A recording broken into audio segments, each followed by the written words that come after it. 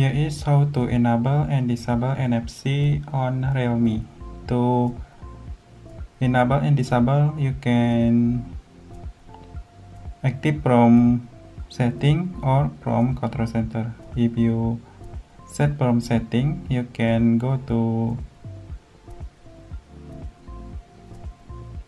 connected device, and then you can see connected preference, and then you can see NFC. If you want to turn on like this, you can see an icon on notification bar. Next, if you want to active from here, from control center like this, if you want to turn off like this, if you want to turn on like this, so easy.